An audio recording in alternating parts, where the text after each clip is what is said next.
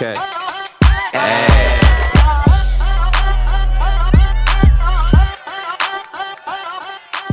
This is the refinery that line 9B ends at. So this is where Enbridge expects to refine the toxic crude product that they've transported through 18 indigenous reserves with no consent, as well as 99 cities, villages, and towns. Line 9 only seeks to further the expansion of the tar sands and then to build bitumen refineries in Montreal, which would just bring more chemicals, more toxins, more pollution. It's environmental racism. This is indigenous communities that, again, did not consent to it and that can't take anymore.